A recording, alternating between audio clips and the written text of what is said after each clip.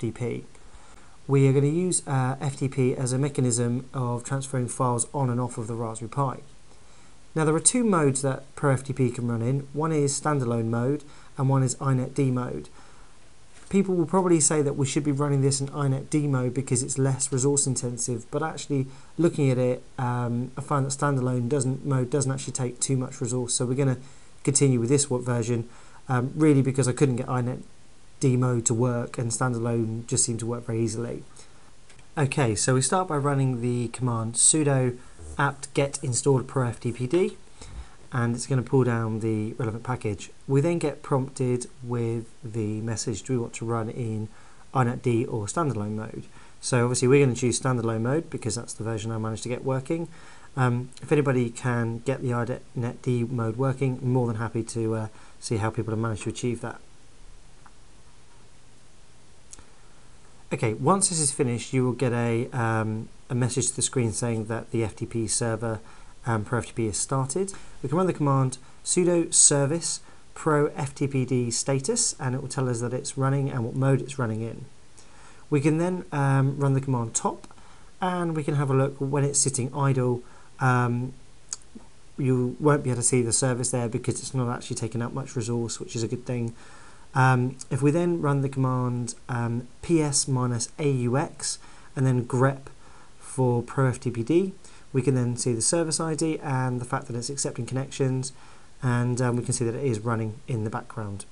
So if we start up a standard command prompt on Windows and run FTP and then type in the IP address of our server and type in our username pi and our password, we will see that if we then run the command ls, we can see a directory listing, which in there I've got scripts, GPIO and desktop folders, and I can change into the desktop directory and have a look, and at the moment that's an empty directory.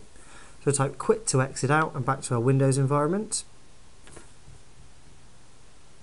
So if we want to create a custom welcome message so that we know we're connecting to the correct server, we can run the command sudo nano /etc/ ProFTPD /ProFTPD.conf. So we're going to edit this conf file, and if we look for where it says the server name, and under that we're going to add the line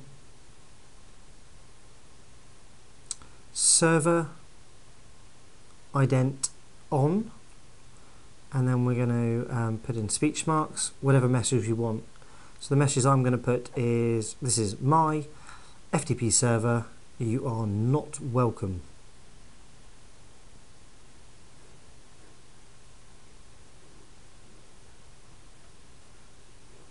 Okay, so we're just going to save that file, and then we're going to quickly need to restart the FTP services. So we run the command sudo services ProFTPD restart, and wait for the services stop and to start. And again, if we open up a command prompt and we FTP to the server of our the IP address of our Pi, we get the custom message. Okay, so we log in as usual and everything works fine. Okay, so on the Windows side of things, we changed into the directory that we want to get files from. I'm going to have a folder on my desktop called test files, and in there there's a file called camera.jpg. Okay, so again we can see my custom messages there. I'm going to log in with Pi, my username and my password as normal.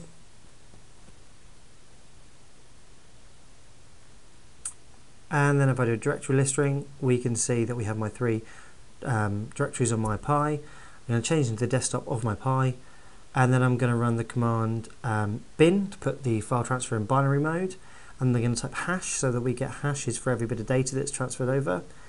If I run the command exclamation and then dir, it will show me the directory listings on the Windows machine.